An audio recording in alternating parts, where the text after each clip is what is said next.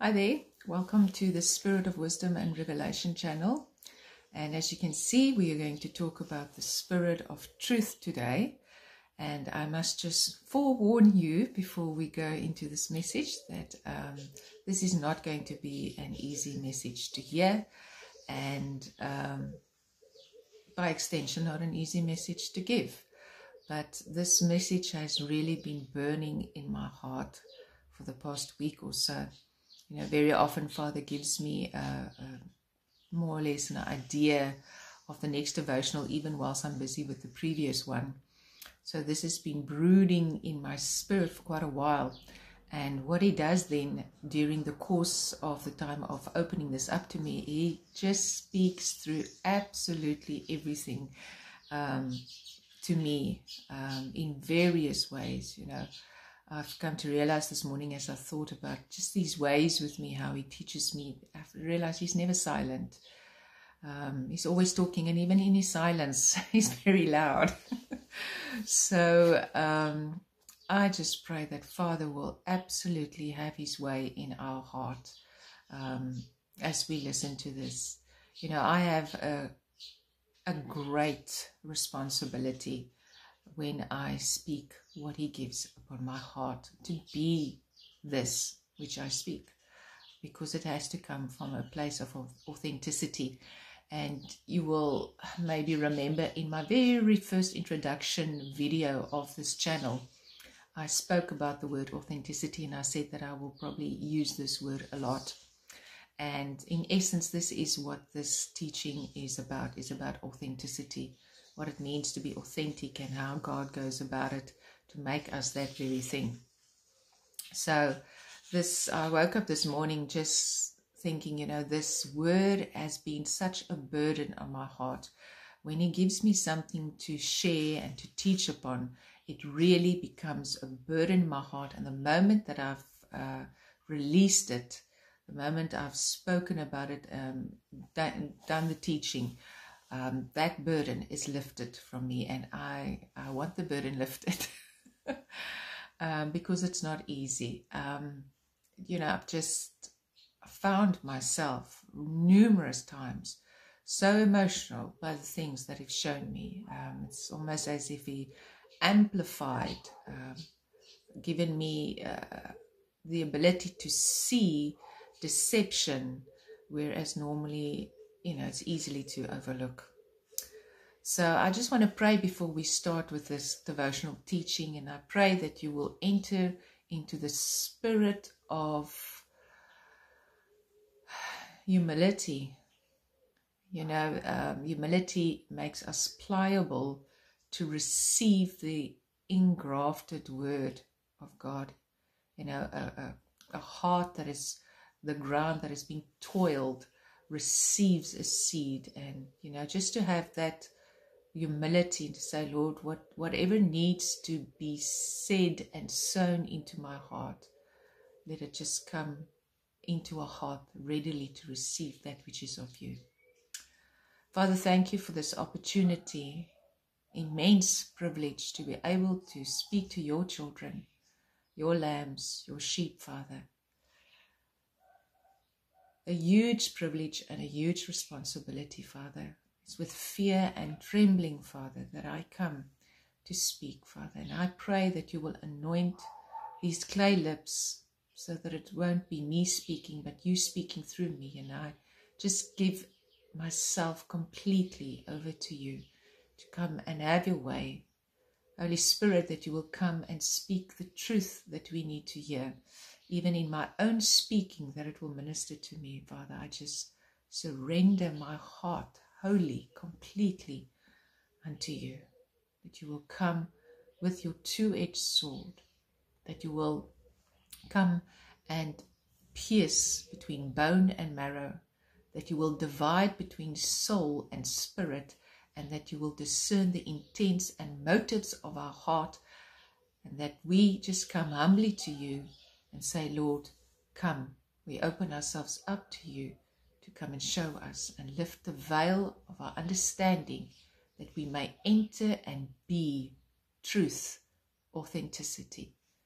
Just thank you for that, Father. I pray this in the name of Yeshua. Amen. You know, not so long ago, I woke up, I think it was the 7th of April, I woke up with the words in my spirit. Something Father often does, wake me up, and then there's just something he drops in my spirit. And the words that he said was, true Christian, or a Christian, is someone who does not take the easy way out. Quite a way to wake up. And I didn't know why he was saying that to me until I remembered that that very same evening I woke up, I think it's 25 minutes past 2, so that's 2:25. I looked it up in the Strong's Concordance and it means truth. Still wasn't sure where he was going with it, but all of this is actually just birthed out of that small beginning. And you know, Father speaks to me in so many various ways, through people's dreams. Maybe somebody wants me to interpret a dream for them, then it might not have any bearing at that moment to me, but later on it will, even though it's got nothing to do with me. Or somebody, I will hear something in passing, or I will see something, or somebody will do something. All these collectively, he speaks to me, and then he starts building a message, and finally it forms a picture. So this is just one example of how he just drops something in my spirit. And you know, he desires of us to have a learned ear to be able to live from every word that he speaks to us. This is what Yeshua requires of us when he says that we walk by the Spirit. You know, he said that man shall not live from bread alone. That is a reference to the manna, which is a reference to the written word of God. He says, but man shall live from every word that proceeds from the mouth of God. So that very word, Peter said, where can we go in John 6? For only you have the words of life, like I mentioned in my previous devotional.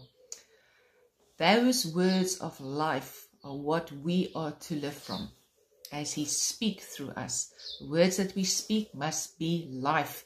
And speaking those words comes out of the abundance of our heart, right? So that means his very words are not just a life to the hearer, but it's a life to the speaker. And Proverbs 10:11 says that the mouth of the righteous is a well of life. So we live from every word that he speaks to us. Those words are not just hearing, but it's the ability to discern when he speaks through whatever means. Just like I described now, whether a picture or somebody saying something, or whether somebody does something, he is speaking, and he wants us to live by the Spirit. That is how you live by the Spirit, by every word that he speaks to you through these various means. And so he needs to train us up in that. We want to be sensitive to that. In Isaiah 50, let's go to Isaiah 50. He speaks about this hearing ear.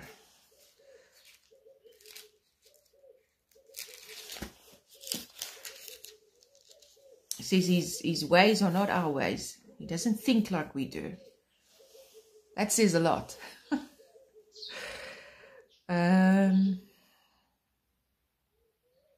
Let me see, where is that scripture?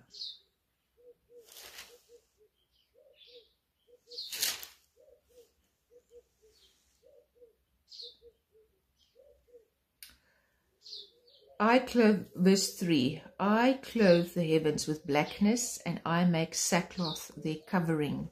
The Lord God hath given me the tongue of the learned, that I should know how to speak a word in season to him that is weary. He wakeneth morning by morning. He woke me up in the morning. He wakeneth my ear to hear as the learned. So I have a learned ear. He develops that ear by helping us to discern when he speaks to us.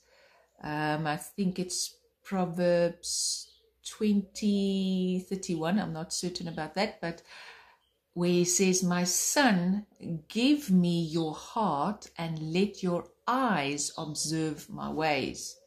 So your ability to hear and see and perceive has everything to do with your heart. So as our heart is given over to him, as he purifies it, it clarifies our ability to hear and see and perceive. Okay, so that is how you live by the Spirit. It's knowing the Word of God, but it's out of a pure heart, which opens our spiritual eyes and ears. Okay, so he gives us a learned ear and ability to see. So he wakes me up with these words, which sounds very confrontational in a way, if you think of it, which is saying that a Christian is someone who does not do things the easy way. They don't look for the easy way out, right? And this makes me think of how we are prone to cut the corners when it comes to things that makes us uncomfortable. You know, a Christian is somebody that is willing to pay the price, whatever that price may be. And I laughed the other day because my husband took me out for dinner, and we drove past a restaurant, and the restaurant's name, or the restaurant was completely painted black and on the outside, and it had, the name on it was called Black Sheep. And my husband, very tongue-in-cheek, said to me, oh, there's a restaurant for you. Saying, you know, I'm the proverbial black sheep in my family. And the other day, he also said to me, I know he was saying it in concern, but he was saying to me that I must be careful about the things that I say on YouTube, or anywhere for that matter, because, you know, people might think I'm crazy, or they will turn against me.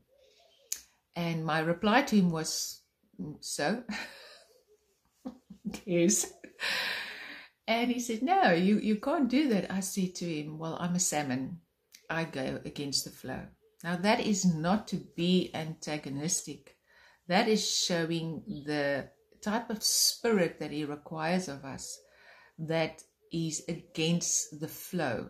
Not because you think you're better, not because you think you know it all, not because you want to be antagonistic, but because you live by every word that he speaks. And if that means you go against the flow, then so be it. It's very similar to King Ahab, that came to, he was looking everywhere for Elijah, and Elijah came before him, and he looked to Elijah and he said, are you he who troubles Israel? Are you the one that upsets the apple cart? Yes, yes. A Christian is one who does not take the easy way out. Okay, and in order to become that type of Christian, he has to sharpen us, he has to mold us, and he has to take everything away in us that will cause us not to speak the word in season that is necessary to be spoken. The word says that the Lord's word is refined as silver 7 times. It's refined. His word that has to come through us has to be refined. And the way it's refined is from out of our heart. The heart has to be pure, therefore the word that comes out of it is pure. Now think of that. Just because I can quote a scripture with every dot and tittle to it, doesn't make that pure. Now you might think, Petra, now you're taking things too far. No. It's when the heart defiles the word. When you can say something that is truthful or true, but because your heart is insincere, it defiles that word.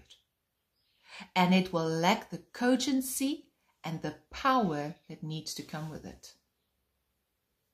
This is why the Lord said, guard your heart with all diligence, because out of it flows the issues of life. This is why the Lord God said, or Yeshua said to his disciples, it's not what goes in your mouth that defiles you, but it's what comes out of your mouth that defiles you. What is in your heart defiles what comes out of your mouth, even if you're good at quoting scripture.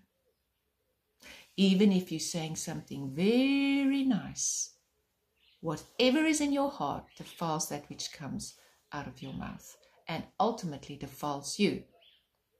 Because the more you speak untruthfully, meaning not out of a place of sincerity, and that being what you speak truly true in your heart, the more leaven is introduced into your heart. The more you will be the one to say things that are not true, but have the appearance of truth. And therefore you will be living a lie. You will be speaking a lie. That is the type of guile he wants to remove from our heart, so that the words that we speak will have power and authority, because ultimately the spirit by which we live is the spirit of truth. Okay.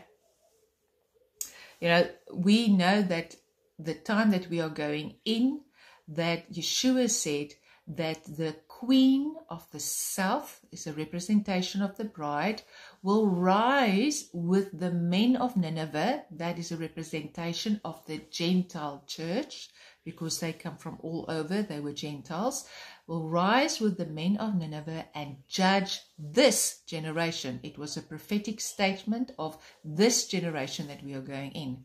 So the bride, the workers, they will be in a place of judgment, meaning they will speak a judgment over this world to convict this world of sin, right? Now, in Isaiah 11, we find a description of Yeshua and how he judges. So let's go there, in Isaiah 11.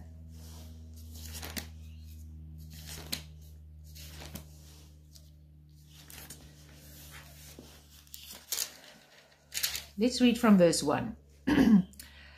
And there shall come forth a rod out of the stem of Jesse. Now, a rod is for correction, right? And a branch shall grow out of his roots. And the Spirit of the Lord shall rest upon him, the Spirit of wisdom and understanding, the Spirit of counsel and might, the Spirit of knowledge and the fear of the Lord. In truth, or in whole, the Spirit of truth will rest upon him. And shall make him of quick understanding in the fear of the Lord, and he shall not judge after the sight of his eyes, neither reprove after the hearing of his ears. That sounds almost contradictory, but what it basically means is he's not going to discern or judge people by what he sees or hears. Why? Because the word tells us that he does not look at the outer, he looks at the heart. He wants us to know that the Spirit, the sword of the Spirit, which is the Spirit of truth, discerns the intents and motives of the heart. So you might hear something that's doctrinally correct, or you might hear something that sounds sweet and concerning, but if you do not have an ear of the learned to discern, you will go on what you see and hear and not be able to discern by the Spirit the true intents and motive of the heart. See, so that's very important. Verse 4. But with righteousness shall he judge the poor, and reprove with equity for the meek of the earth. And he shall smite the earth with the rod of his mouth, and with the breath of his lips shall he slay the wicked. So he will judge righteously. And Yeshua told us that when we judge, we are to judge righteously. A lot of people say that we shouldn't judge. thou shalt not judge. At the same time, Yeshua also said to us, when you judge, judge righteously. So the whole idea is don't be so quick to judge on what you see or hear unless you yourself have taken out the beam in your own eyes in order that you may judge righteously. You cannot judge righteously unless you have dealt with what's in your own heart first. It becomes righteous judgment when the words that you speak in judgment are pure. Then it is righteous because God approves of that judgment then, because you have been judged by it yourself. Okay. Let's go to Luke 6, where Yeshua talks about this judgment.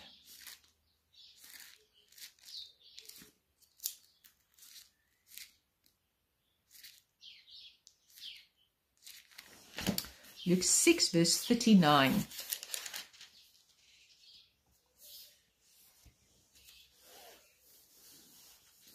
And he spake a parable unto them. Can the blind lead the blind?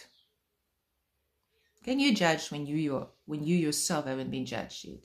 Can the blind, when your eyes haven't been opened yet, lead the blind? Shall they not both fall into the ditch?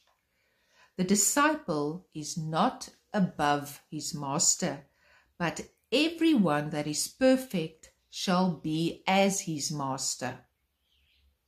And why beholdest thou the mote that is in thy brother's eye, like a small little speck, but perceiveth not the beam that is in thy own eye? Either how canst thou say to thy brother, Brother, let me pull out the mote that is in thy eye, when thou thyself beholdest not the beam that is in thy own eye? Thou hypocrite, cast out first the beam out of thy own eye, and then shalt thou see clearly to pull out the mote that is in thy brother's eye. You will only see clearly once you've dealt with your own beam in your eye. For a good tree bringeth not forth corrupt fruit, neither doth a corrupt tree bring forth good fruit. For every tree is known by his own fruit. For of thorns men do not gather figs, nor of a bramble bush gather they grapes. A good man out of the good treasures of his heart bringeth forth that which is good. In other words, when you judge, because this is talking about judgment, when you judge, you will bring forth good fruit. Proverbs tells us that you will eat the fruit of your mouth. So a good man out of the good treasure of his heart bringeth forth that which is good, and an evil man out of the evil treasure of his heart bringeth forth that which is evil. For of the abundance of the heart his mouth speaketh. So remember, he's talking about judgment here. So he requires of us that when we judge, that it has to be righteous judgment. This is what the workers will do. Part of it is that they will judge. They won't walk around and point the finger the whole time, but they themselves will be a standard.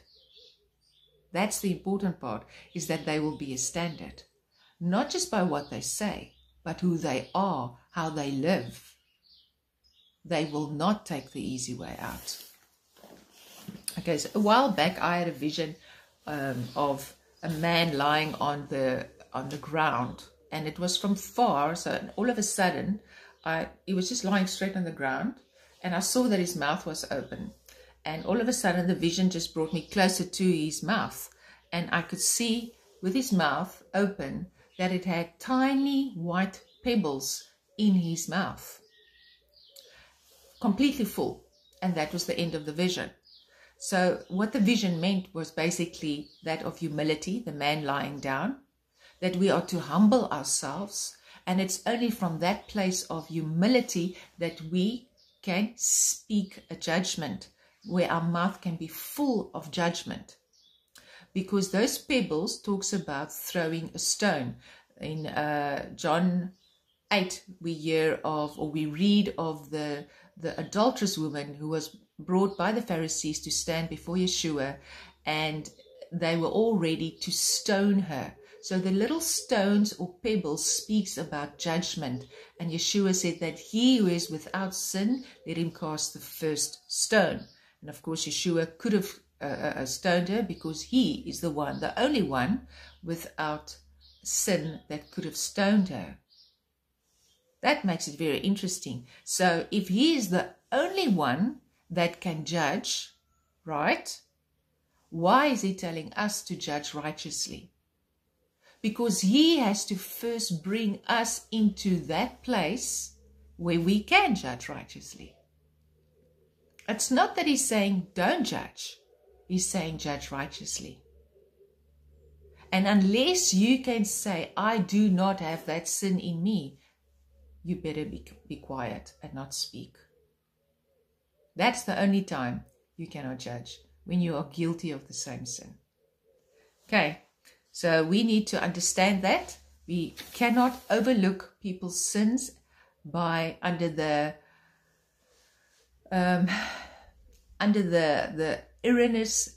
erroneous thinking of I'm not allowed to judge because nobody is perfect. No, that is a cop-out.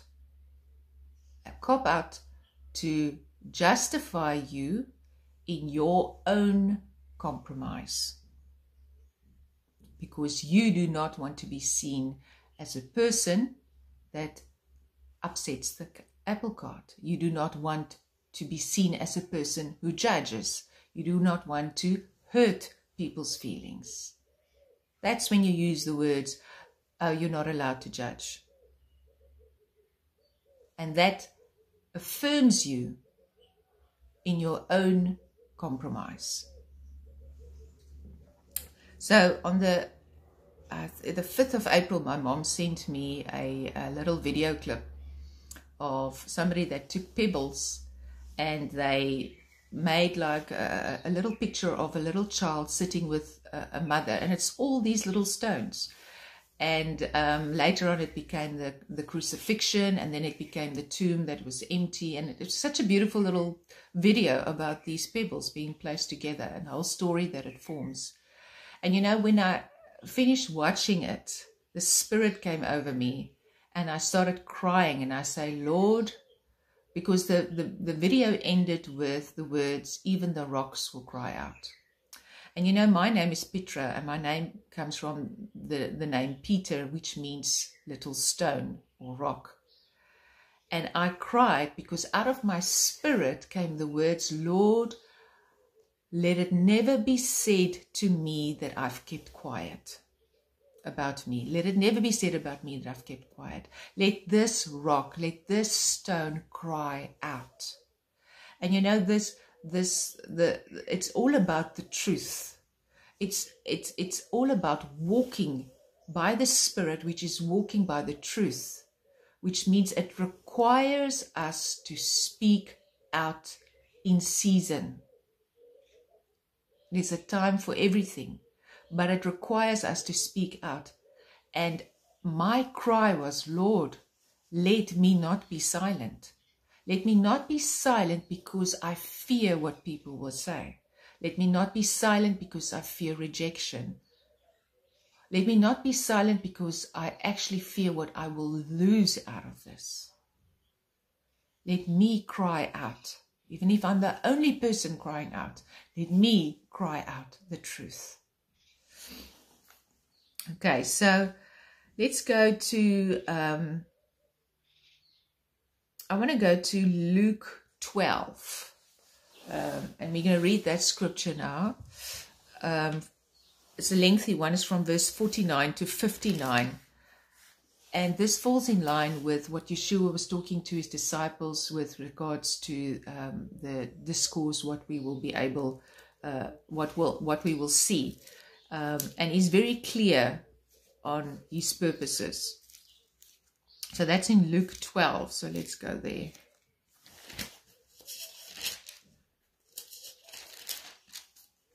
verse 49.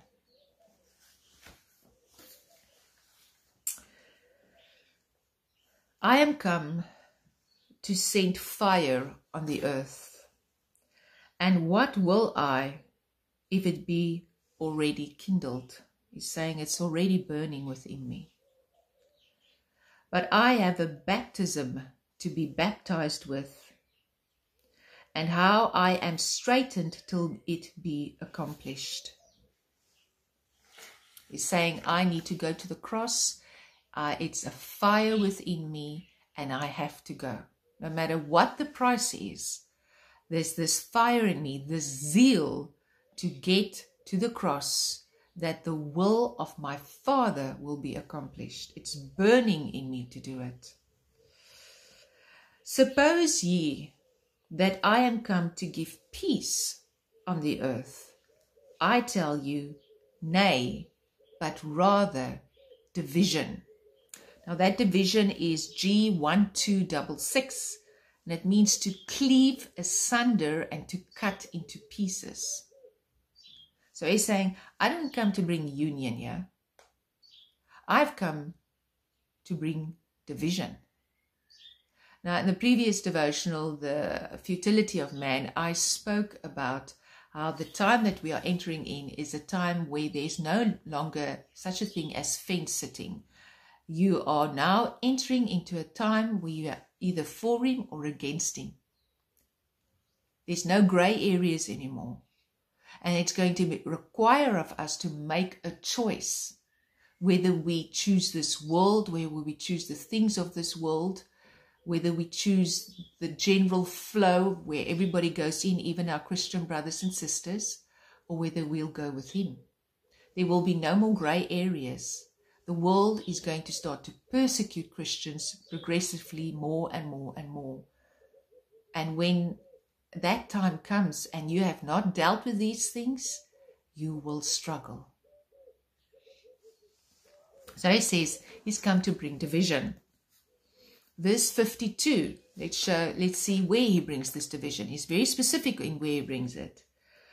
For from henceforth there shall be 5 in one house divided, 3 against 2, and 2 against 3.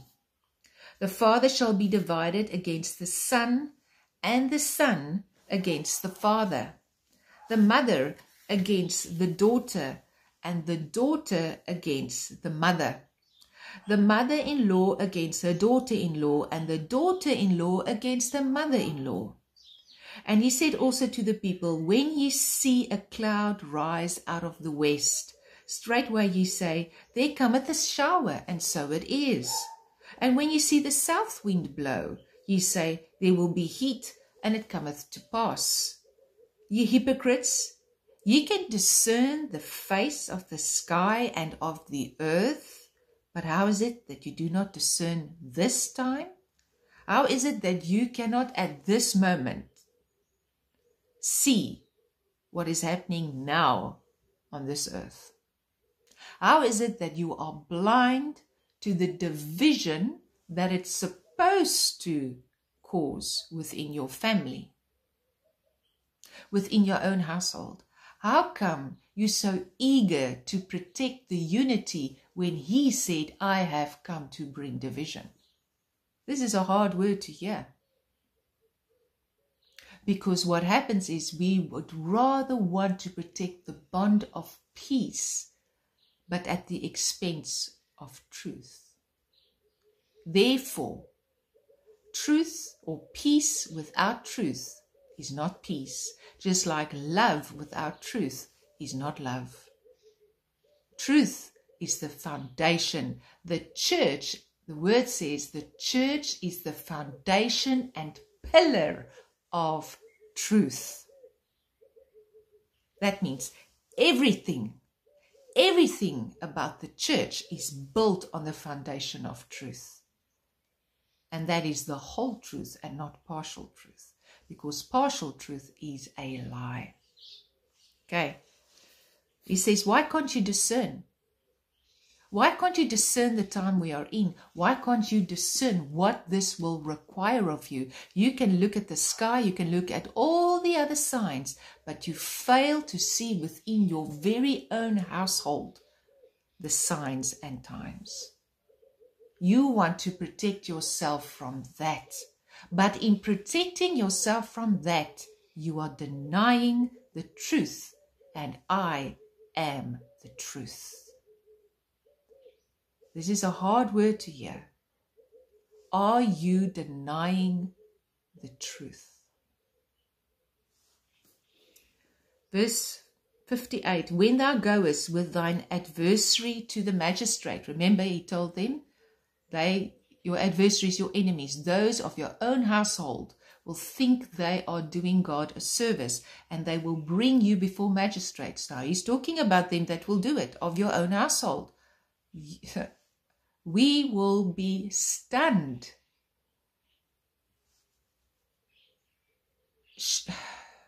overwhelmed by what our own family members will do.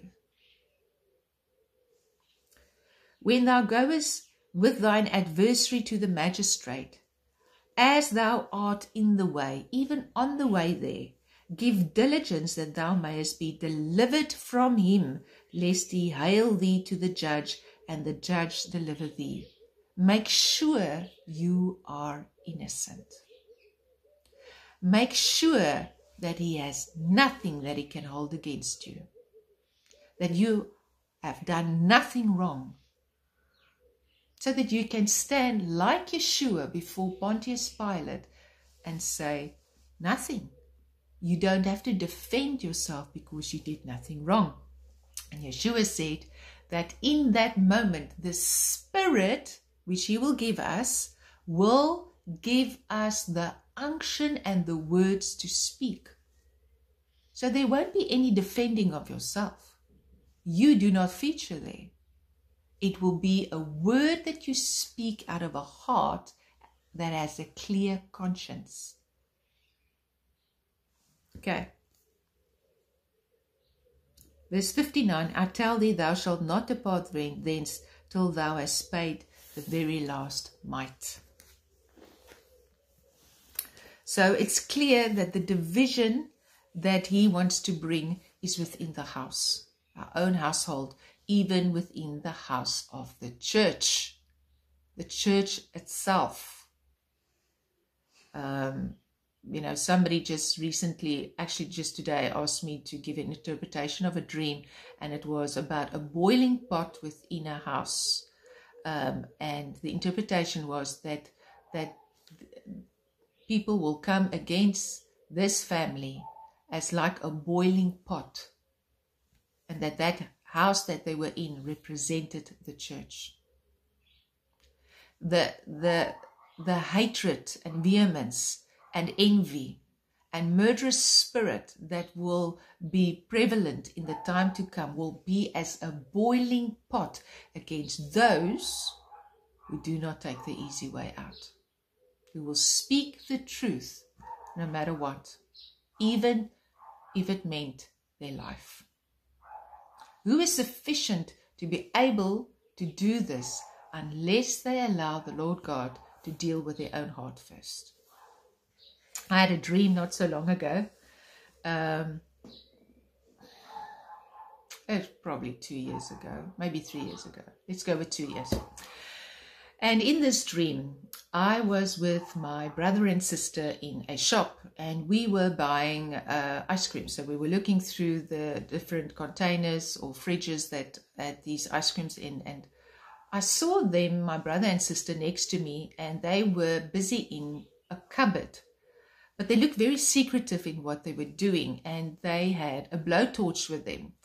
And I saw them lighting something in the cupboard, and it caught fire. And the next moment, they ran out away from me and left me there. I just saw them running away, and I'm running after them, surprised at what they were doing. And the next moment, the shop owner was next to me, and he grabbed me, and he blamed me for what happened there. And the next moment, the scene of the dream changed, where I was now what it seemed like a shelter or an undercover or a place of protection where all the Christians were together. And as they were together, they each one had an opportunity to testify of something. They had to speak of whatever they've been going through. And there was a person next to me crying, and the person speaking was crying, and they were crying about their persecution. They were very sad. And in this dream, this person next to me looked to me, and I said to him, "So you think it's my turn to speak next?" And he said, "Yes." And I said to him, "Well, you have a thing coming. If you think I'm going to participate in this kind of testimony, where you feel sorry for yourself for the persecution that you are going through." This is my dream. And I start speaking out of John 16, right? And I say the following words. Let me read this first. John 16, verse, I think it's from verse 1, and then another part in it as well. Let's read what it says there. So this dream, basically my brother and sister represents those within the church and within our families, okay? Because it's brother and sister. In the church and in the family, the blowtorch that they use in the cupboard to secretly do something is that of doing something behind closed doors against others. So it is talking about someone else behind closed doors, but it also is a type and shadow of gaslighting, okay? And then to set true Christians up to be shown as guilty of things, right? I was now seen as the one that lit something in the shop. And then the next part is about the persecution that comes because of that, but our disposition that we need to have. So they were feeling sorry for themselves, the Christians that were in hiding and bemoaning it. So that's obviously not encouraging to the other Christians themselves, not according to the example we find in the Word of God. So Yeshua says in John 16, verse 1, he says, "These things have I spoken unto you, that you should not be offended." Okay? Apparently offense is a big thing during this time. I'm saying that sarcastically. "They shall put you out of the synagogue. Yea, the time cometh that whosoever killeth you will think that he doeth God's service." So I'm saying this in the dream. "And these things will they do unto you, because they have not known the Father nor me." They've not known the truth. "But these things have I told you, that when that time shall come," the time is now, "you may remember that I told you of them. And these things I said not unto you at the beginning, because I was with you." Then to verse 13. Also what I said to them. "Howbeit, when he, the Spirit of truth, is come, he will guide you into all truth. For he shall not speak of himself, but whatsoever he shall hear, that shall he speak. And he will show you things to come. He shall glorify me, for he shall receive of mine, and shall show it unto you.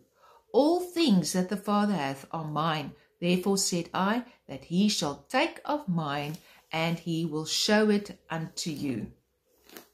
Okay, so I was in this dream telling them that the Lord told us that we will be persecuted and that we are to expect it. So it's not like some of us will not be persecuted. We will all be persecuted. This is why he says, I think it's in John 14, that he says that the servant is not greater than the master, because if they persecuted the master, they will also persecute you. Right? And if you look at the John 14 up to John 17, you will note that it is all one conversation. And in John 14, he tells us that we are given the Spirit. It's good that that Yeshua says it's good that he leaves so that the Spirit may come. You see, Yeshua was outside of them, but when the Spirit comes into our body, right? And collectively, the Spirit of God is in all the people, all bodies, forming one body in Christ, a voice all over the world speaking the truth. That's why it was expedient for Yeshua to go, because he was just one person. But when the Spirit comes, the Spirit of truth in everybody speaking the truth, nobody will be without excuse. But he told them, please understand this, that you will be persecuted. And evidently, being filled with the Spirit of truth comes with being persecuted. I will never forget when I once told the Lord, I said to him, Lord, it's going so well with me. Why am I not persecuted? That's the type of dangerous questions I ask him. Because I want to be the real thing. I have a burning desire to be authentic, to be true. And that comes with a price. You have to ask the relevant questions. And it's not long after that, the persecution came. So, all the glory to him for what he does. Now, in Luke 12, I mentioned that the last time in the previous devotional. In Luke 12, verse 15, let's just quickly go there, what it says there. It talks about this, the man is not the sum of what he possesses. 12, verse 15. And he said unto them, take heed and beware of covetousness. And he was talking about leaven, I think, of the hypocrisy of the Pharisees.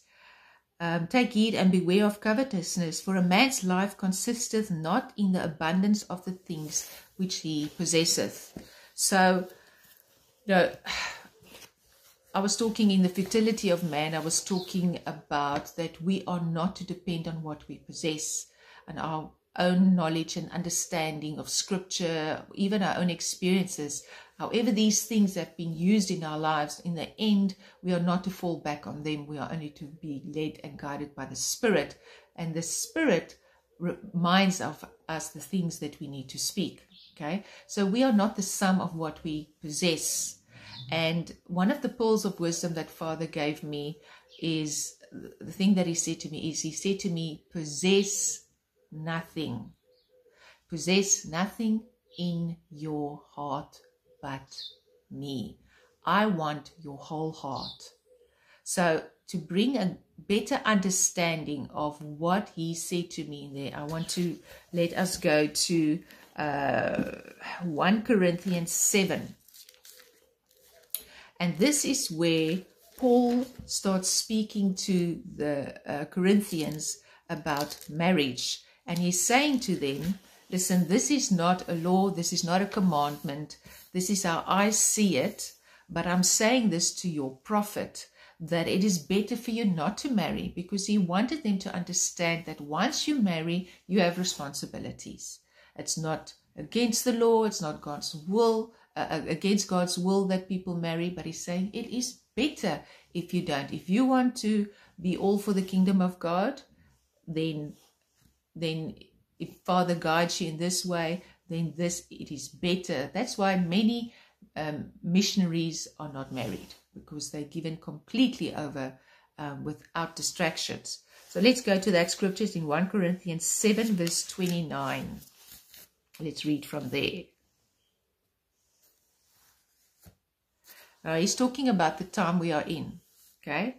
But this I say, brethren, the time is short, it remaineth, that both they that have wives be as though they had none. So he says, be like someone if you're married, but be as someone who isn't married. And they that weep as though they wept not. And they that rejoice as though they rejoiceth not. And they that buy as though they possessed not. As they that use this world as not abusing it. For the fashion of this world passeth away. But I would have you without carefulness. He that is unmarried careth for the things that he longed to do for the Lord. How may he please the Lord? So a person that's unmarried thinks constantly, how may I please the Lord? It's not that the person that is married don't think that, but they can't constantly think that because of their responsibilities and the things they need to do. But he that is married careth for the things that are of the world, how he may please his wife. Okay. So he's saying here to them that even though you are married, I want you to be able to live in such a way that being married does not take away that which God wants to do in you and through you. Now, how is that accomplished? I mean, this is actually, in a way, a mystery. Now, to understand this, we need to go to what Yeshua said about marriage as well. And that's in Matthew 19.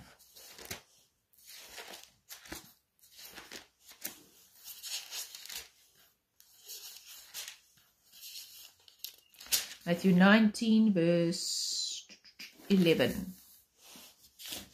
So the disciples asked him whether there's going to be marriage in heaven.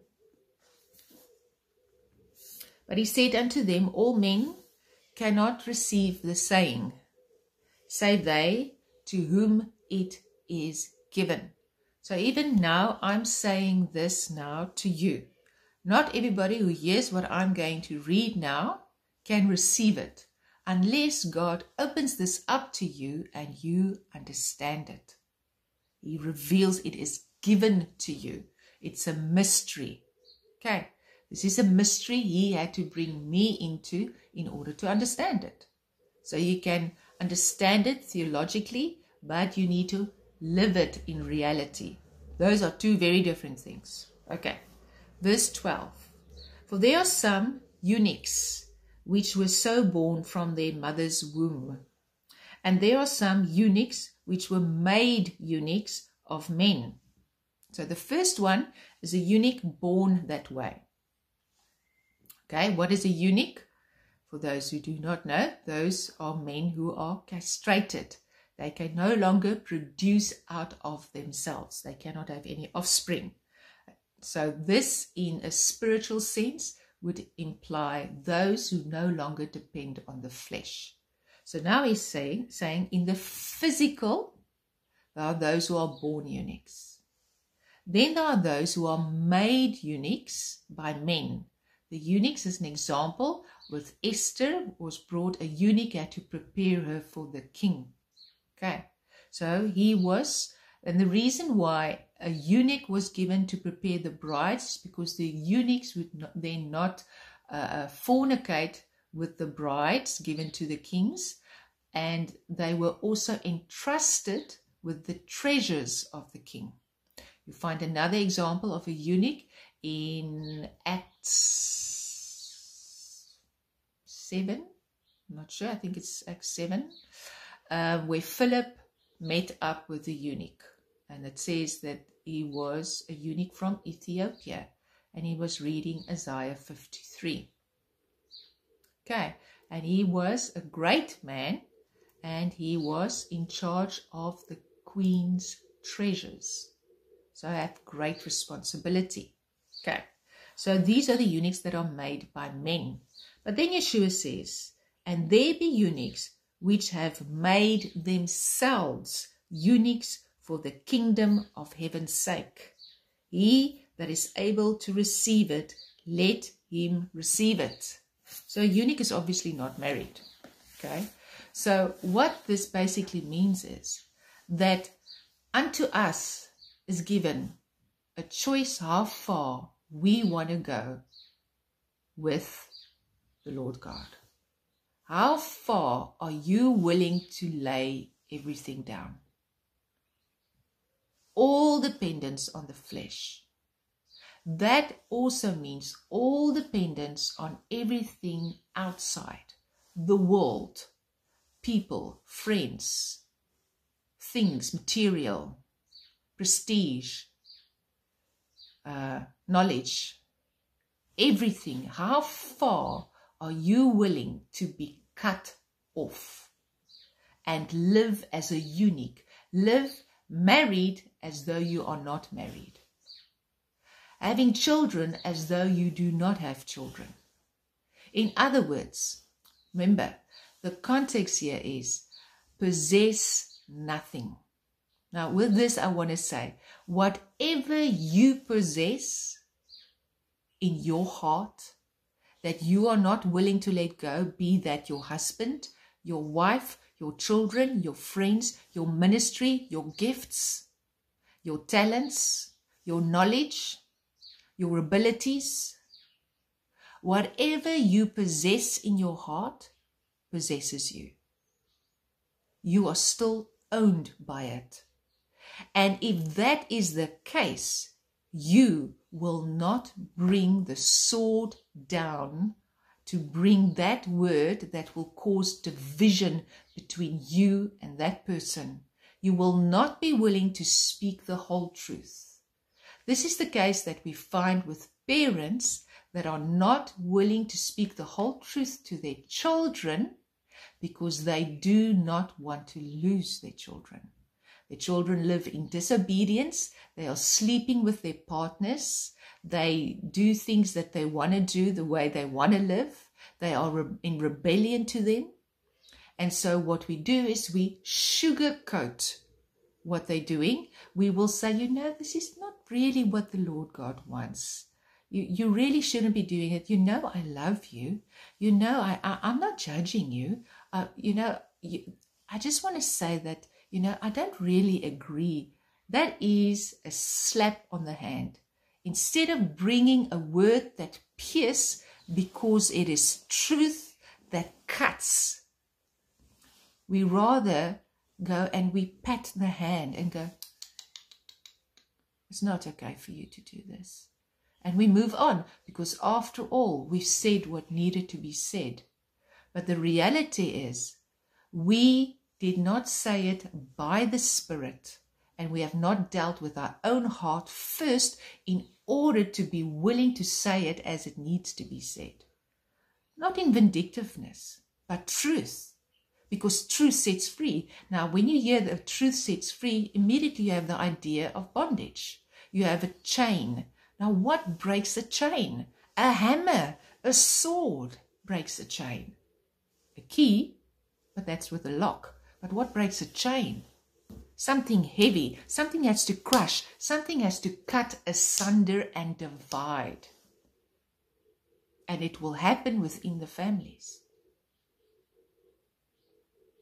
Okay, so whatever you possess, possesses you. And the way it possesses you is because of your the motives of your heart, the desires and lusts of your heart. If you desire that your children will see you as their friend, that just go with the flow, and that you do not judge them, then to that degree you are possessed by them or owned by that desire to be loved, to be affirmed, to be approved of. The same goes with your friends. If you are not willing to speak the truth to your friends because you do not want to be seen as the bad guy, the Elijah, the one that will upset the apple cart, if you're not willing to do that, it is because there is still something within your heart that you have not placed on the altar. And so every time you are confronted with having to speak the truth, and you find yourself holding back even a little bit or not willing to speak it, it is because there is something in your heart that you need to place on the altar. So you come to a point where you say, Lord, I give you my children. How many mothers have not actually said that? Or I give you my husband, or I give you my wife. I place on the altar. You can do with them what you want. But the truth is, your desire to still want to receive approval and love and affection and affirmation and to be considered by that person because they're still your source. Because the axe hasn't been laid to that root, you can say 20 times or more that you place them on the altar, but you have not yourself brought the axe to the root. For that we go to Exodus 32. Let's go there.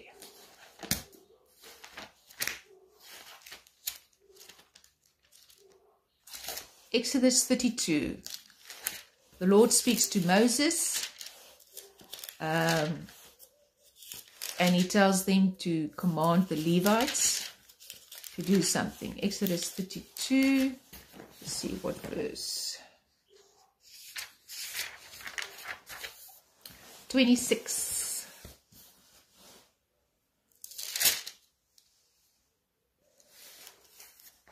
to 29.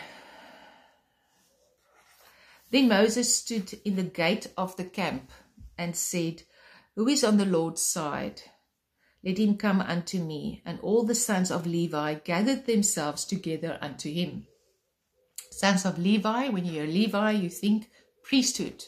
Okay, priesthood means they've been set apart. They've had blood placed on their ear, their right thumb, and their right toe. That means the right-hand side speaks of the side of strength. The blood, the cross has been applied to their strength. They've been weakened. They have died to their own strength. So they are priests. So he says to them, and all the sons of Levi gathered themselves together unto him. They're choosing a side here. The others didn't. And he said unto them, Thus saith the Lord God of Israel, Put every man his sword by his side, and go in and out from gate to gate throughout the camp, and slay every man his brother, and every man his companion, and every man his neighbor. And the children of Levi did according to the word of Moses, and there fell of the people that day about 3,000 men. For Moses has said, Consecrate yourselves this day to the Lord. What it means to consecrate is set yourself apart. Apart from your husband, apart from your wife, apart from your children, apart from your friends. Meaning not don't love them, you don't want to have anything to do with them. Doesn't mean that.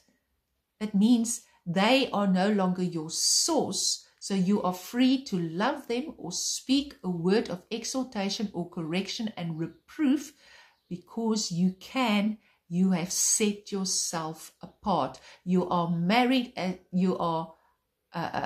married, but you are as though you are not. You have children, but you are as though you are not. You can speak that word to your children because they are not your source of joy, of affirmation, of approval.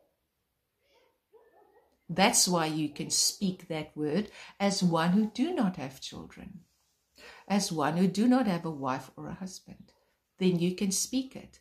But unless you have laid the axe to the root of your own heart, and you have dealt with that affirmation that you truly seek from them, and you've laid that on the altar, you cannot be as one.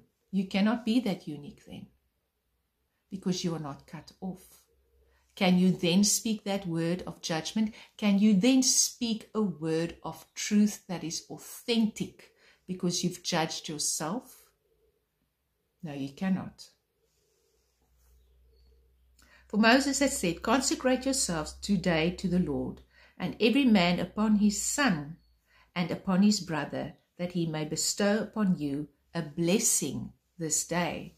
They had to take their own sword that they live. I mean, your sword is like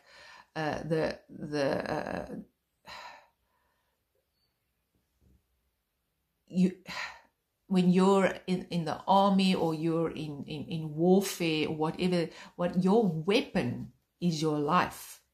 I suppose they say it's your wife. You don't forget your wife. You don't go without it. It is everything your weapon. You live by that sword in the sense of it's your protection. Everything is done with it. It's the spirit of truth. It's the word of God. You live by that word of God. Every word that he speaks to you. And so with that word that he speaks to you and have judged you by, it is by that word you can judge righteously then. My mentor, Art Katz, opened a book that I haven't read in a while, and I saw that I wrote a quote that he made, and it was so applicable to just what Father is showing us.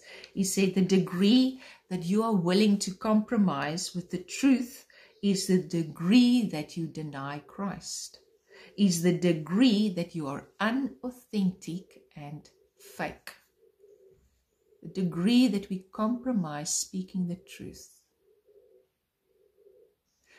Don't lose sight of what this is preparing us for.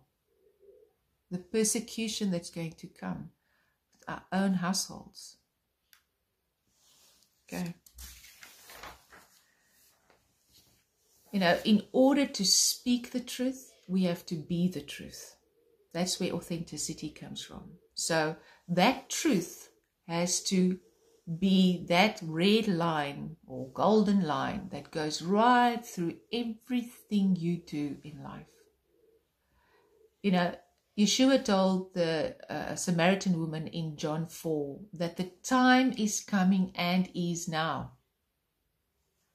that those who worship him will worship him in spirit and truth. Worship is not something that you do in a church or just come in your quiet time and put on music and lift up your hands. Worship is your way of life. The word says, whatever you do, whether you eat or drink, whatever you do, do all for the glory of God.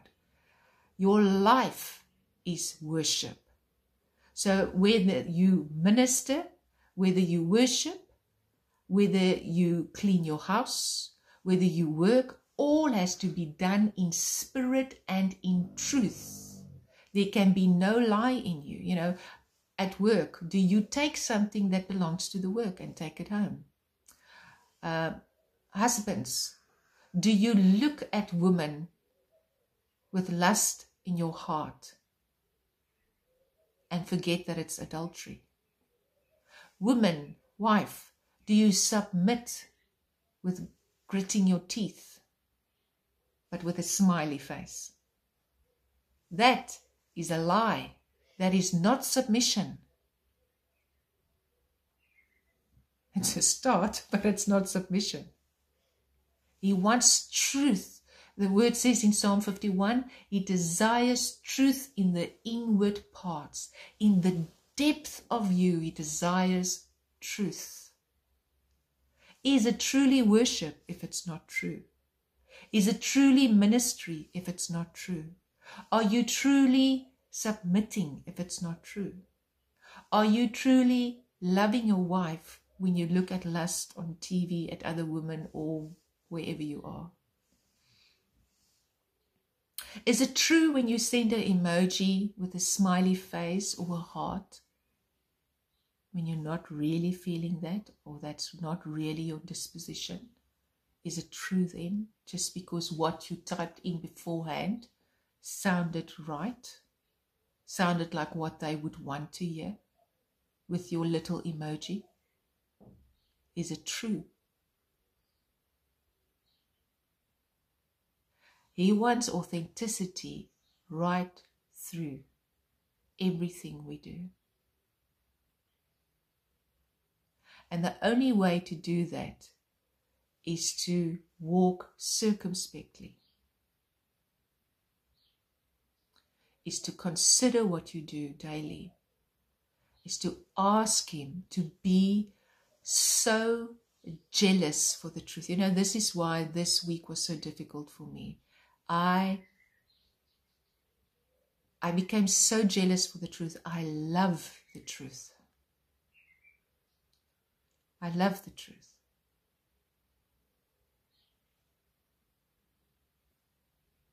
That's why he's given me eyes to be able to discern when something is not of the truth. It's because I love the truth. It's not knowing the lie that gives us discernment. It's knowing the truth that gives us discernment. And he who is the truth invites us to meet him face to face, that he may show us who we are in the light of him. Because when you stand before him in his truth and you say, Lord, rip off the band-aid. Show me what's really in my heart. And he comes with his light and he shines into every dark corner of your heart. And you're willing to face it. Then the more you face the truth of your true condition, the more he purifies the words that you will speak. And there will be no fear in your heart. You will be willing to pay the price because you've dealt with these issues. And you know, we will not be willing to pay that price of speaking the truth if it will cause our families to be broken up. If we do not have a kingdom perspective, if we do not have an eternal perspective of everything we say. You know, when you start loving the truth, you start loving words. Words like truth or authenticity or righteousness or holiness starts having weight with you. You start treasuring them.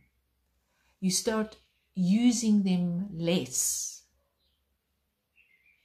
You start seeing their value and their weight, and they do something to your spirit, and that starts to make you a peculiar person. You become a strange person then. You don't laugh with everybody else when they laugh. You will sit in a service and everybody will be joyful and happy, but something in your spirit is agitated. I had that last night. Something, your spirit is somehow in conflict with what you see or hear, because you are not perceiving it with the physical eyes and ears. You are perceiving it through the spirit, and that makes you a strange individual, and it will seclude you, and your life will become more lonelier because of it. It's Tozer that wrote a sermon, or gave a sermon called "The Saint Must Walk Alone." When you are set apart to the truth, it will come with separation. Not everybody is willing for that. I want to read something that Art Katz wrote in his book. The book is called "The Spirit of Truth." And when I read this just nailed it for me. He wrote, "To love truth is to desire the guileless transparency of Jesus more than anything else. It needs to be a very powerful desire, because along with that transparency comes some things we may very strongly want to escape and refuse. Receiving a love for truth and the Spirit who is truth means facing the prospect of life without recourse to exaggeration or white lies or flattery or anything I have grown accustomed to employing in order to enlarge or to protect myself. It means playing no roles, assuming no poses. That frankly frightens most of us. The Spirit of Truth is going to lead us into all truth, even the parts that may humiliate us before men, leave us spiritually uncertain and perplexed, meaning, did what I say, was that really God? Wasn't I a bit harsh? Was that truly scriptural? So when the Spirit guides you, it even causes you to be in such a place where you think, I can't believe I just said that. Was that really God? And shatter our false images of ourselves, others, and ultimately of God himself. In other words, how you perceive God to be versus how he truly is. That may not be what we were hoping for. We were looking for something more quiet and safe and much less costly. Receiving the love of truth and the Spirit who leads us unto all truth, inevitably means a measure of suffering, because disillusionment, uncertainty, and humility are all forms of suffering. And suffering is what I desperately want to avoid. I will avoid it at all costs, even at the cost of truth itself, unless I love truth even more than I fear it. It is not ignorance that keeps us from becoming true. It is cowardice. You know, in this week, yesterday, I went for a dentist checkup, and I've had a hole in my tooth here, and I've been having so much pain, and I've just been setting it off or putting it off for quite a while, and then eventually I just realized I needed to go. But all the while I know that Father's already spoken to me about this tooth that is like guile, you know, in your mouth. It affects everything. You know, when I brush my teeth, when I drink something hot or cold, and it's the pain that it causes, it's just always there. Nobody else can see it, but it's there. And he was talking to me about it, you see, because I have to apply everything that I say here to myself, first and foremost.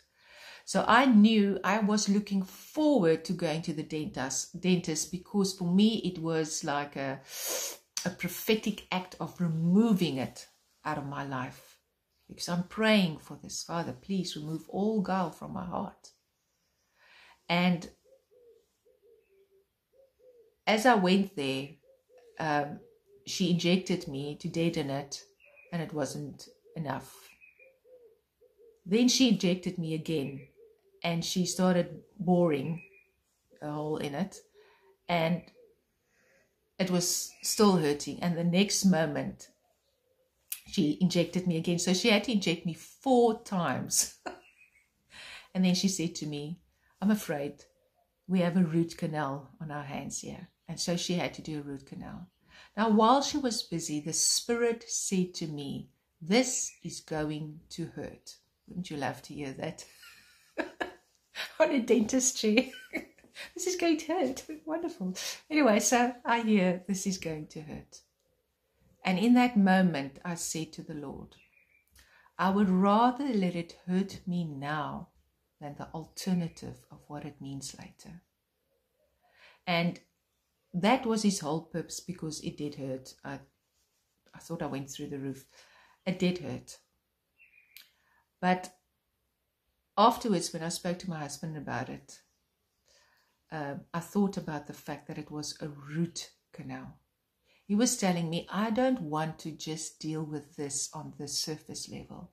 I want to go to the root of it. And everything, a tree is, the source of a tree is its roots. And he says, I want to lay the axe to the root of all guile. Guile is everything that is twisted and untrue and unauthentic. I want to lay the axe to the root and clean it up completely in your life. So that when you speak, it is a word that is authentic and with power. And you have to be willing for the pain that it will cause in doing so. You have to be willing to pay the price of all that being removed from out of your life. I want to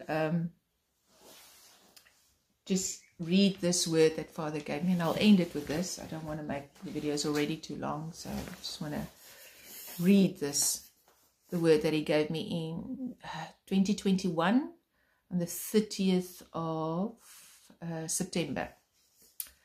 Abide in me, in my word, and in my love, by keeping my commandments, and your joy will be full.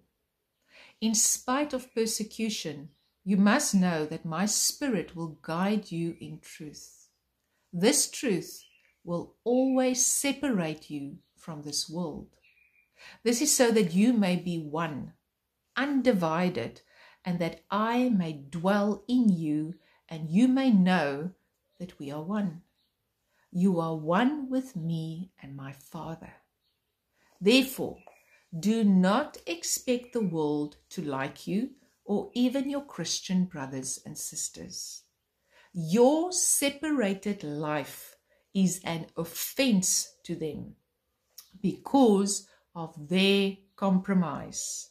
Expect this and know that there are others going through the same, and the servant is not greater than his master.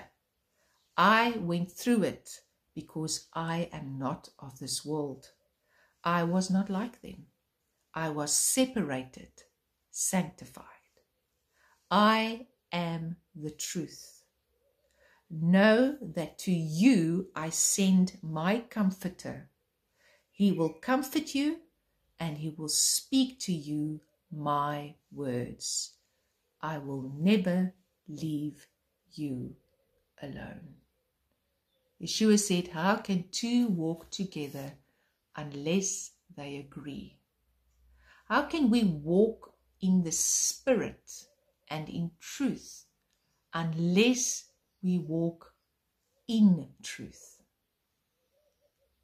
Unless we are truthful about our true condition, unless we are willing for him to lay the axe to the root. The time we are going in will not be a grey area. And if you are still compromising in these areas, not having dealt with the own issues of your heart in order to speak the truth, and even if it means division,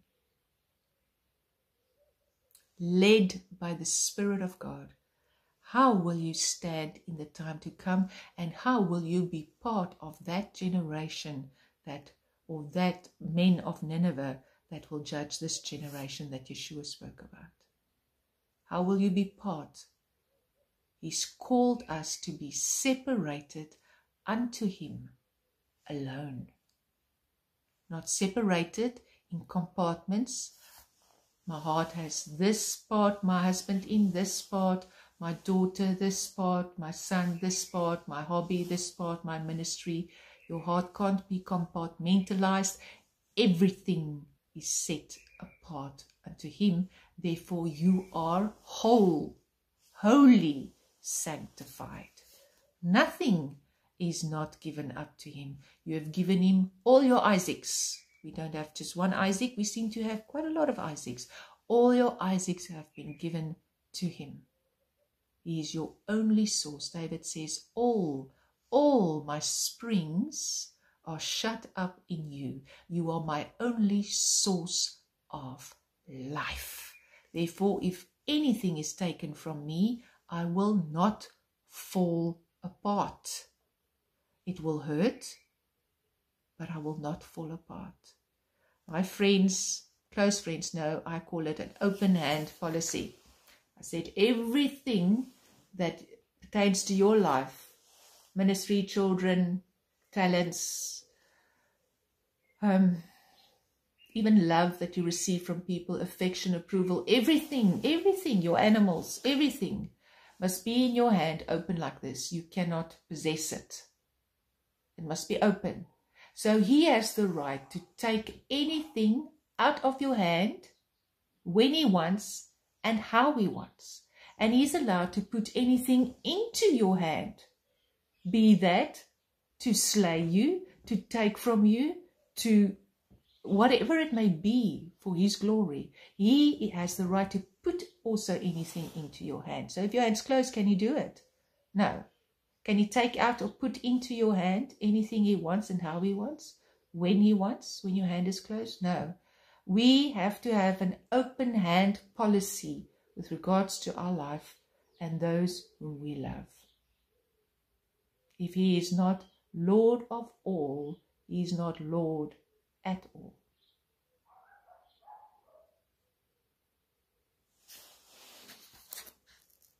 Father, thank you for the opportunity to minister to your children. Father, let this word, which I know has eternal value and consequences, for which we will be held accountable, be taken seriously, Father. Let your word prick our hearts. We humble ourselves before you, Father, and say, Father, we hold nothing back. We don't want to say we surrender all when we haven't. We want to be truthful because you are truth. We want to be jealous for the truth. And I pray, Father, for a jealousy, a love for the truth in everything we do and say. I pray this for those who have ears to hear. Thank you, Father. Amen.